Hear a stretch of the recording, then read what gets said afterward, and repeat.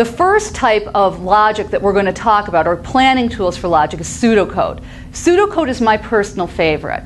And it really depends. What I found is that people who are right-brained tend to prefer flowcharting. People who are left-brained tend to prefer pseudocode, because flowcharting is very visual and very engaging for the right side of the brain. For people who are left-brained and logical, just writing an outline is a simple way to plan code. And it doesn't really matter to me in the long run which way you do it. Now, in this class, we're going to be doing a lot of flowcharting just because of the tool we're using to test our logic. But this is an example, because your first assignment this week is going to be to use visual logic to create a Mad Lib game. And hopefully most of you have played Mad Libs when you were a kid. It was a real popular game when riding in the car when I was a kid.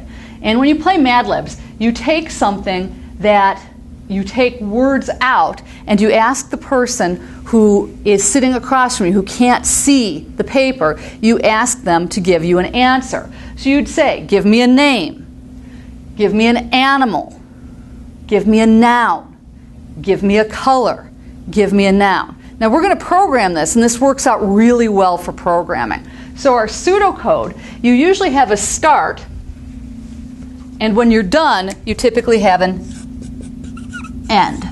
And so the pseudocode is not full sentences. You generally don't use punctuation, and you're typically using just abbreviated phrases. You don't have to say how you're going to get something, because that can be language dependent.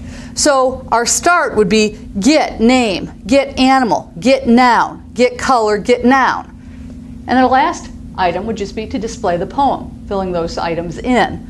You'll notice that in green I have here 1 and 2, because the main difference between doing this by hand and doing this for programming is that these will actually be something called a variable.